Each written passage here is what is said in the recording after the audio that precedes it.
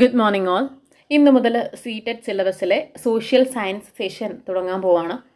അപ്പോൾ അതിലെ first chapter when, where and how. ഇതൊരു ചോദ്യ രൂപേണ വെൻ എപ്പോൾ, വേർ എവിടെ, ഹൗ. ഇത് ഇന്ത്യൻ ഹിസ്റ്ററി ഇന്ന് നമുക്കറിയാവുന്ന ഇന്ത്യൻ ഹിസ്റ്ററി നമുക്ക് എങ്ങനെയൊക്കെയാണ് ലഭിച്ചത്, എങ്ങനെയൊക്കെയാണ് നമ്മുടെ കയ്യിലേക്ക് ഇത് കിട്ടിയത് എന്നതിനെക്കുറിച്ചാണ് ഈ ഒരു ചാപ്റ്ററിൽ മുഴുവനായിട്ട് പ്രതിപാദിക്കുന്നത്. അപ്പോൾ ഈ ചാപ്റ്ററിലേക്ക് കിടക്കുന്നതിന് മുൻപ് നമുക്ക് അതിൽ കുറച്ച് ഡേറ്റ്സിനെ, ഒരു ടൈം സ്പാനിനെ പറ്റി പറയുന്നുണ്ട്. അതിൻ്റെ അബ്രിവേഷൻസ് നമ്മൾ കേട്ടിട്ടുണ്ടായിരിക്കും. BC, AD, CE, എങ്ങനെ 3 ടൈം മെൻഷനിങ് അബ്രിവേഷൻസ് നമ്മൾ കേട്ടിട്ടുണ്ടായിരിക്കും. അപ്പോൾ അതെന്താണെന്ന് ആദ്യം നമ്മൾ അറിഞ്ഞിരിക്കണം. First one BCയുടെ expansion form before Christ. ക്രിസ്തു ജനിക്കുന്നതിന് മുൻപുള്ള വർഷങ്ങളെയാണ് എന്ത് പറയുക, BC ഓർ ബിഫോർ ക്രിസ്റ്റ്. അത് വരുന്നത് 500 BC മുതലാണ് നമ്മൾ എന്ത് ചെയ്യുക, 500 BCയുടെയും അതുപോലെ 500 ADയുടെയും ഇടയിലാണ് ക്രിസ്തുവിൻ്റെ ജനനം. അതിനിടയിലാണ് ക്രിസ്തുവിൻ്റെ ജനനം മാത്രമല്ല, ക്രിസ്തുവിൻ്റെ പീരീഡ്, ക്രിസ്തുവിൻ്റെ ജീവിത സമയം, ലൈഫ് ടൈം ആ ഒരു ഇതിൻ്റെ ഇടയിലായതുകൊണ്ട് നമ്മൾ 500 BC മുതൽ 500 AD വരെയാണ് ക്രിസ്തുവിൻ്റെ ജീവിത സമയം പറയാം. അതിനുശേഷം സെക്കൻഡ് വണ്ണാണ് ADയുടെ എക്സ്പാൻഷൻ ഫോം ആനോ ഡൊമിനി, ANNODOMINE, ആനോ ഡൊമിനി. ഇതിൻ്റെ മീനിങ് ആഫ്റ്റർ ഡെത്ത്, ക്രിസ്തുവിൻ്റെ മരണത്തിന് ശേഷം. AD 500-ന് ശേഷം, ആഫ്റ്റർ ഡെത്ത് 500 AD. അതിന് ശേഷമാണ് ആ ഒരു ടൈം പീരീഡ് പറയുന്നത്.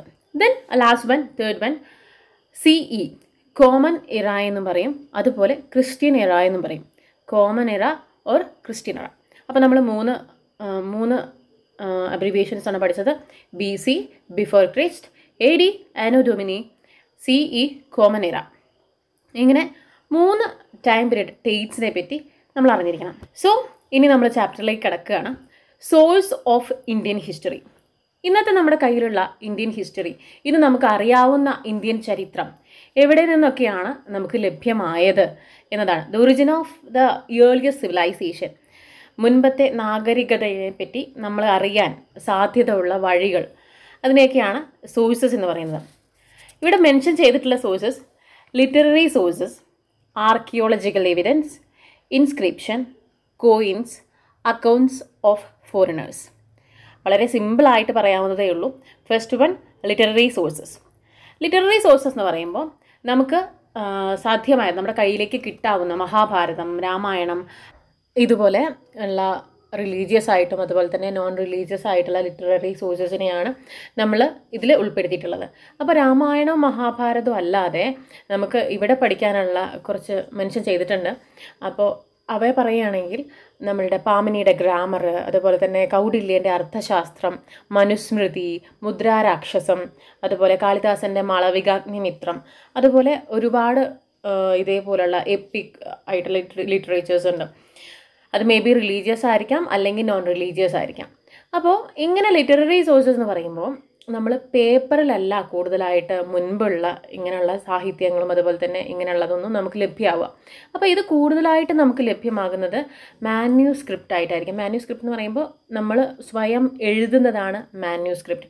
നമ്മൾ ബൈ ഹാൻഡായിട്ട് എഴുതുന്നതാണ് മാന്യൂസ്ക്രിപ്റ്റ് എന്ന് പറയുന്നത്. അത് മാത്രമല്ല, ഇത് പേപ്പറിലല്ല നമുക്ക് കൂടുതലായിട്ട് ലഭ്യമായിട്ടുള്ളത്, ബീച്ചസിലൊക്കെയാണ്. അതായത് നമ്മളുടെ മരത്തിൻ്റെ ട്രങ്കിലും അതുപോലെ തന്നെ താളിയോല എന്ന് കേട്ടിട്ടില്ലേ, പനയുടെ ഓലയിലൊക്കെ എഴുതിയിട്ടാണ് നമുക്ക് ഈ ലിറ്റററി സോഴ്സസ് അല്ലെങ്കിൽ ഇങ്ങനെയുള്ള കാവ്യങ്ങളെല്ലാം നമുക്ക് ലഭ്യമായിട്ടുള്ളത്. ഋഗ്വേദം, ആ വേദങ്ങളും എല്ലാം ഇതിൽ പെടുന്നതാണ്. അപ്പോൾ ഇതാണ് ലിറ്റററി സോഴ്സസ് എന്ന് പറയുന്നത്.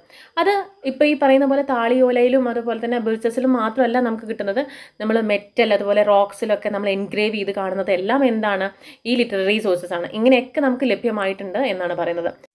Next, archaeological evidences.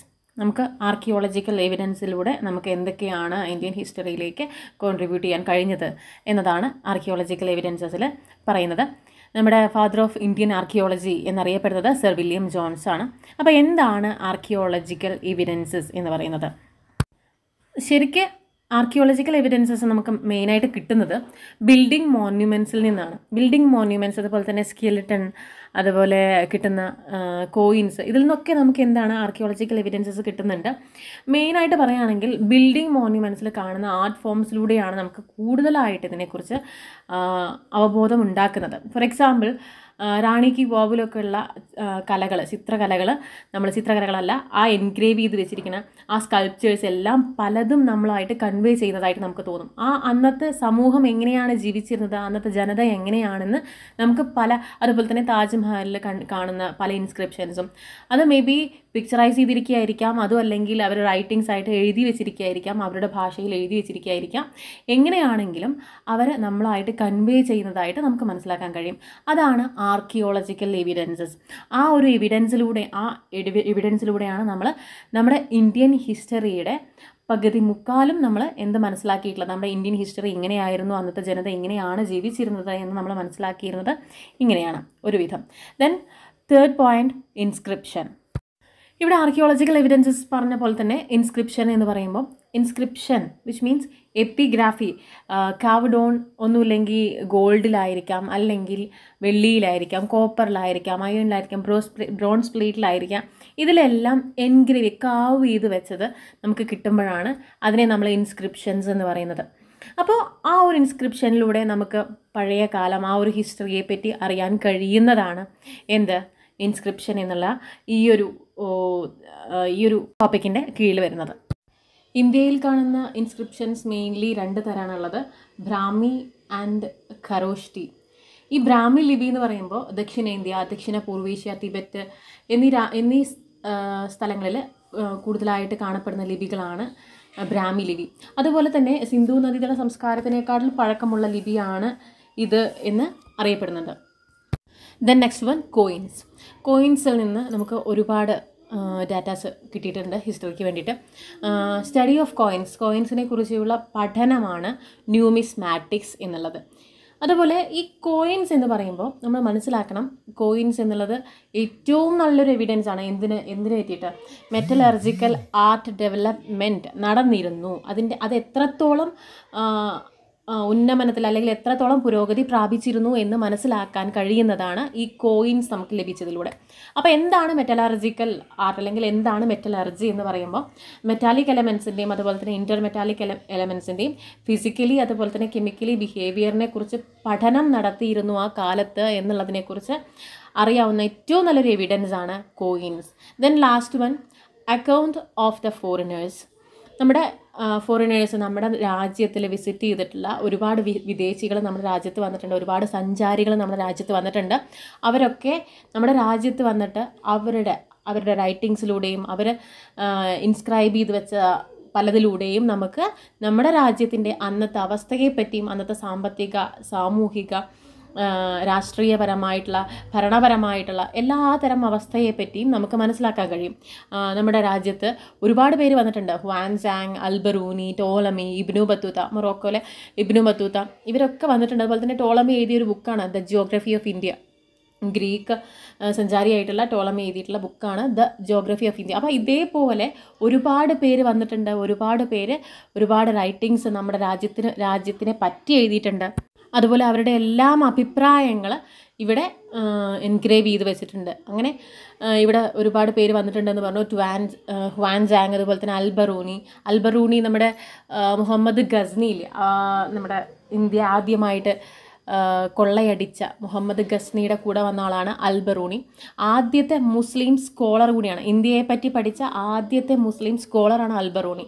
അതുപോലെ മെഗാസ്തനേസ്, വാഹ്യാൻ, അതുപോലെ ടോളമി ഞാൻ ഓൾറെഡി പറഞ്ഞു, അതുപോലെ പ്ലിനി, ഇവരെല്ലാം നമ്മുടെ രാജ്യത്തെ വിസിറ്റ് ചെയ്ത് അവരുടേതായിട്ടുള്ള അക്കൗണ്ട് ക്രിയേറ്റ് ചെയ്യുക പറയുമ്പോൾ മണി ട്രാൻസാക്ഷന് വേണ്ടിയിട്ടുള്ളതല്ല. ഞാനിവിടെ വന്നിരുന്നു, അതുപോലെ തന്നെ ഞാൻ ഈ ഒരു സാമൂഹിക അന്തരീക്ഷം ഇവിടെ കാണപ്പെട്ടു, അതുപോലെ ഈ ഒരു സാമ്പത്തിക അന്തരീക്ഷം എനിക്കിവിടെ കാണാൻ കഴിഞ്ഞു എന്ന് പറയുന്നത് പോലെ നമ്മുടെ ഈ രാജ്യത്തെ പറ്റി അവരെല്ലാം ചെയ്ത് വെച്ചിട്ടുണ്ട്, എഴുതി വച്ചിട്ടുണ്ട്. അങ്ങനെയാണ് ഇവരുടെ എല്ലാം അക്കൗണ്ട് ഓഫ് ഫോറിനേഴ്സ് എന്നുള്ള ഈ ഒരു ടോപ്പിക്കിൻ്റെ കീഴെയായിട്ട് നമുക്ക് നമ്മുടെ രാജ്യത്തിനെ പറ്റി പല കാര്യങ്ങളും അറിയാൻ കഴിയുന്നത്. ദെൻ ഇറ്റ്സ് ഓൾ അബൌട്ട് ഈ ഒരു നമ്മുടെ സോഴ്സസ് ഓഫ് ഇന്ത്യൻ ഹിസ്റ്ററിയുടെ കീഴിലുള്ള 5 സബ് ടോപ്പിക്ക് ഇപ്പോൾ കവർ ചെയ്ത് കഴിഞ്ഞു. ദെൻ ലാസ്റ്റ് ഒരു 2-3 കാര്യം കൂടെ പറഞ്ഞു നിർത്താം. എന്താണ് ആർക്കൈവ് എന്നുള്ളത്? എന്താണ് ആർക്കൈവ്? ആർക്കൈവ് എന്ന് പറയുമ്പോൾ historical manuscripts and documents R kept. എവിടെയാണോ ഹിസ്റ്ററിക്കൽ മാനുസ്ക്രിപ്റ്റ്സ് ആൻഡ് ഡോക്യുമെൻറ്റ്സ് സൂക്ഷിച്ചിട്ടുള്ളത് ആ ഒരു സ്ഥലത്തിനെ പറയുന്ന പേരാണ് ആർക്കൈവ്. അതായത് നമ്മുടെ താളിയോലകളും അതുപോലെയുള്ള മരത്തിലൊക്കെ കൊത്തിവെച്ചിട്ടുള്ള പല മാന്യൂസ്ക്രിപ്റ്റ്സൊക്കെ സൂക്ഷിച്ച് വെച്ചിരിക്കുന്ന സ്ഥലത്തിനെയാണ് ആർക്കൈവ് എന്ന് പറയുക. തിരുവനന്തപുരത്ത് ഒരു താളിയോല മ്യൂസിയം ഒക്കെ ഇല്ലേ, അതൊക്കെ ഈ ആർക്കൈവിൽ പെടുന്നതാണ്. ദെൻ എന്താണ് മ്യൂസിയം? നമുക്ക് എല്ലാവർക്കും അറിയാം എന്താണ് മ്യൂസിയം എന്താണ് എന്നൊക്കെ. പക്ഷേ നമുക്ക് ചിലപ്പോൾ കൺഫ്യൂഷൻ വരാൻ സാധ്യത ഉണ്ടെങ്കിൽ, ഒരു ക്വസ്റ്റ്യൻ വരികയാണെങ്കിൽ മ്യൂസിയം എന്ന് പറയുമ്പോൾ ഏത് ഒബ്ജക്റ്റിനാണോ സിഗ്നിഫിക്കൻസ് ഉള്ളത്, ഹിസ്റ്ററിക്കൽ സിഗ്നിഫിക്കൻസ് അല്ലെങ്കിൽ എന്തെങ്കിലും തരത്തിലുള്ള സിഗ്നിഫിക്കൻസ് ഉള്ളത്, അതിനെ സൂക്ഷിച്ച് വെക്കുന്ന അല്ലെങ്കിൽ ഡിസ്പ്ലേ ചെയ്യുന്ന, പ്രിസർവ് ചെയ്യുന്ന സ്ഥലമാണ് അല്ലെങ്കിൽ ആ ഒരു ഇൻസ്റ്റിറ്റ്യൂഷനാണ് എന്താ മ്യൂസിയം എന്ന് പറയുന്നത്. അതുപോലെ തന്നെ വരുന്ന മറ്റൊരു ചോദ്യമാണ് എന്താണ് ഹിസ്റ്ററി, എന്താണ് ചരിത്രം? History which means understand how the present evolved. മനസ്സിലാക്കുക എങ്ങനെയാണ് ഇന്നത്തെ ഈ ഒരു അവസ്ഥ ഉണ്ടായത്. അതുപോലെ തന്നെ understand the working of our physical and social world.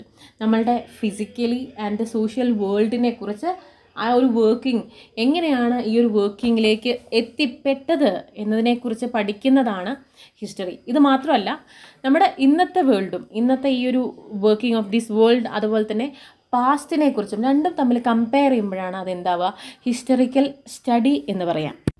So the first chapter almost complete ആയി. The next video will be the earlier society. Second chapter the earlier society ആയിരിക്കും അടുത്ത വീഡിയോയിൽ ഞാൻ അപ്ലോഡ് ചെയ്യാൻ പോകുന്നത്. സോ അടുത്ത വീഡിയോയിൽ നമുക്ക് സെക്കൻഡ് ചാപ്റ്റർ ആയിട്ട് മീറ്റ് ചെയ്യാം. So thank you.